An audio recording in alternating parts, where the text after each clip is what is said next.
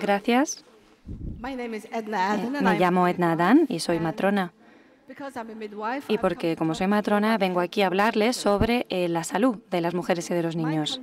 Mi país, Somalilandia, es un país que tiene una de las tasas de mortalidad más altas en el mundo. Un país que ha conocido la guerra civil del 82 al 91, donde 250.000 habitantes perdieron la vida y 95% de nuestras ciudades fueron destruidas.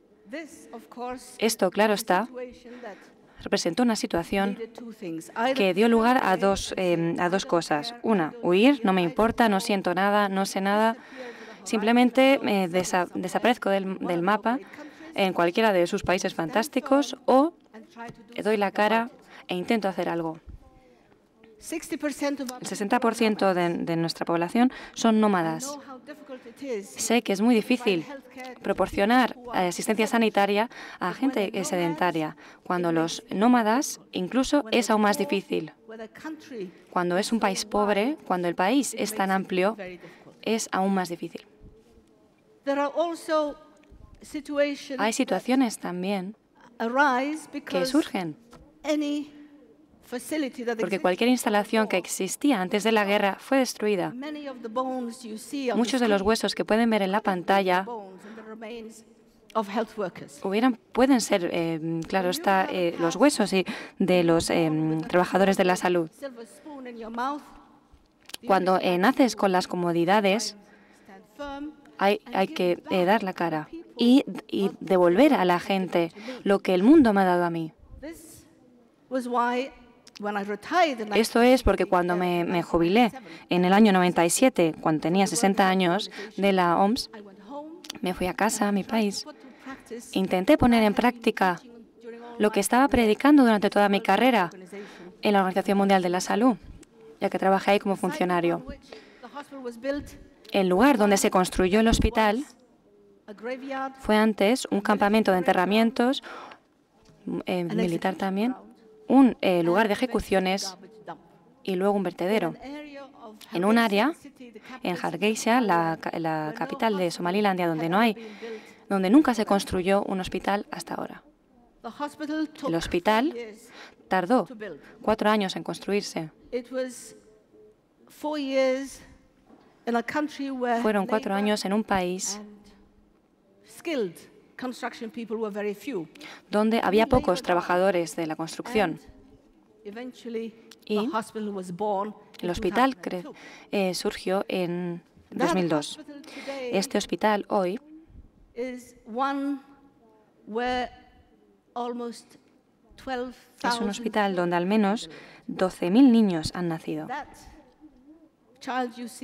Este niño que pueden ver en mis brazos fue el primer bebé que nació en este hospital tras las 12 primeras horas desde que abrimos. Entre los 12.000 bebés que nacieron, fueron de los pacientes, vinieron porque tenían algún problema con su embarazo.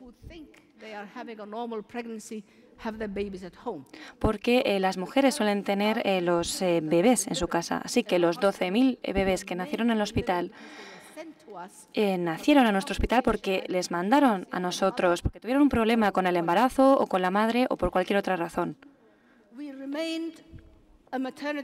Somos un hospital de maternidad durante solamente 1 o 2 días, porque en sus países tienen el lujo de tener hospitales especializados.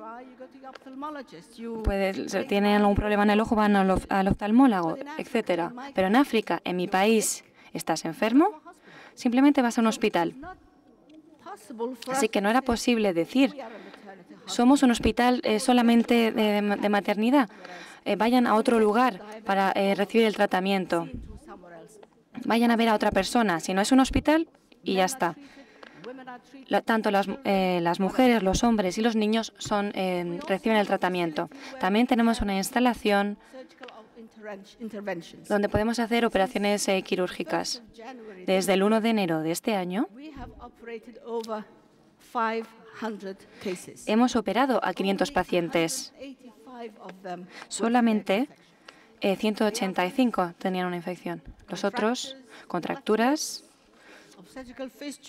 fístulas. Y en este lugar, que antes era un vertedero, también podemos operar a los niños que tienen enfermedades específicas. Y operamos incluso el cerebro de los niños. Y hemos tenido 17% de casos. Pero solamente uno murió. Y murió por diarrea. Así que la historia es, si hay voluntad, siempre se puede. También somos un hospital en el que enseñamos, proporcionamos formación, porque no solamente los ladrillos, la instalación en sí misma, son las habilidades, es el conocimiento, es la competencia, es la eficiencia de la gente que trabaja en esta instalación, y a menos que tengamos doctores, enfermeras, matronas que saben lo que están haciendo, que trabajen de manera apasionada, que se preocupen, que respeten la dignidad de los seres humanos, no podemos hacer nada. Hemos formado a más de 200 enfermeras, a más de 150 matronas. Y mi pasión es multiplicar el número de personas que ven aquí con una vestimenta roja. ¿Y por qué digo esto? Porque son estas jóvenes que solamente han recibido una formación de 2 años para que vuelvan a los distritos y a las regiones donde las hemos llamado a que vinieran a trabajar con nosotros para que puedan hacer una diferencia en su región. Somalilandia tiene una de las mayores tasas de mortalidad en el mundo, pero en torno a los 12.000 personas que hemos recibido, hemos podido reducir la mortalidad infantil a nivel nacional.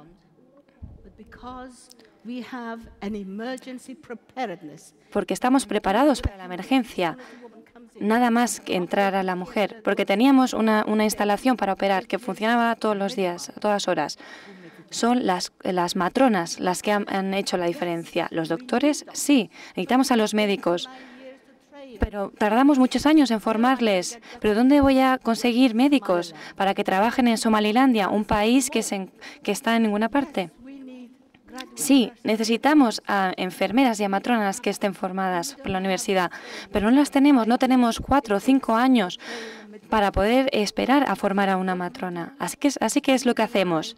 Lo que hacemos es que contamos con las matronas que reciben 2 años de formación.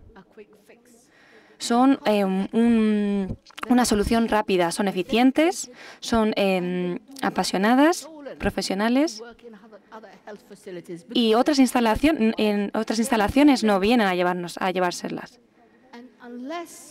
Y a menos que África y países como el mío multipliquen la formación de estas matronas, seguiremos perdiendo a mujeres por causas que en sus países no mueren. Protegeremos a nuestras mujeres de eclampsia, de infecciones, de rupturas de úteros. Ninguna mujer muere en sus países por esto.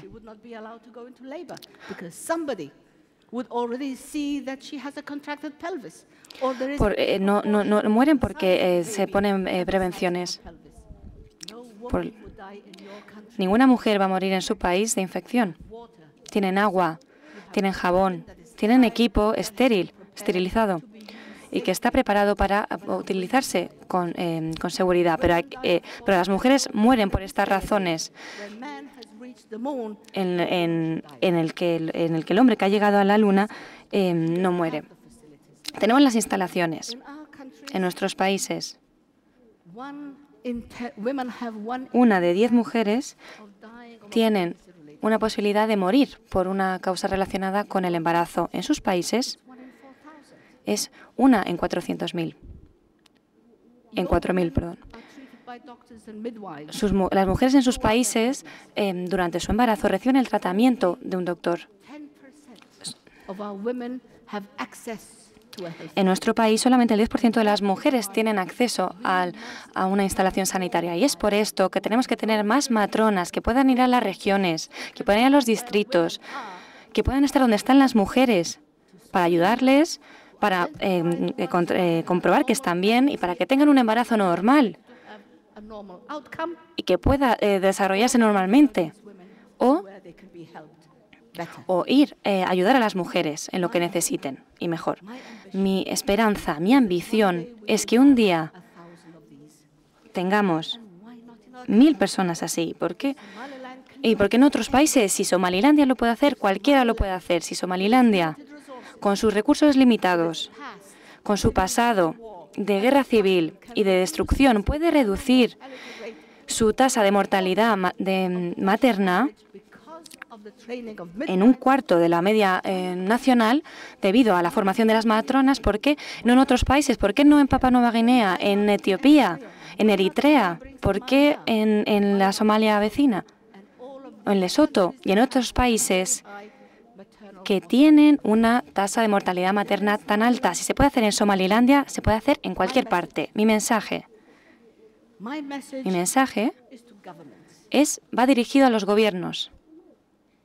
Mi mensaje va dirigido a los gobiernos para que destinen más fondos en vez de gastarlo en los tanques, en pistolas, en bazucas o en material militar, y que se gasten más dinero en la salud, en la educación, en la infraestructura, en agua, en sanidad. Una es la educación. La segunda, mujeres que reciban educación. Si educamos a una mujer, puede cuidar de sí misma. Yo no sé qué hubiera pasado de mí si no hubiera tenido acceso a la educación y a la formación que me ha ayudado a ayudar a otros. Y claro está, las comunidades educadas, a menos que la comunidad tenga la confianza para utilizar cualquier instalación sanitaria que estén disponibles, vamos a seguir perdiendo la batalla. Una de las cosas que ha marcado la diferencia en mi valoración de la tenacidad humana y de la fortaleza de las mujeres de los países en desarrollo es cuando veo a las mujeres que vienen a nuestra formación, que son tímidas, que dependen de los demás en gran medida, sufren una transformación que les da la confianza para pensar, para responder, para aconsejar, para guiar y para ayudar a otras mujeres. La educación es uno de los regalos, de los dones más importantes que podemos dar a los seres humanos y sobre todo a las mujeres en África. Mi última sugerencia es: nunca subestimen la capacidad de un ser humano que está decidido a hacer algo. Si yo, que tengo 60 años, hace 40 años, podría haber estado en el hospital, he podido estar en el hospital, cualquiera de ustedes lo pueden hacer. Muchas gracias a todos por su atención y gracias por esta oportunidad, por estar aquí con todos ustedes. Muchas gracias.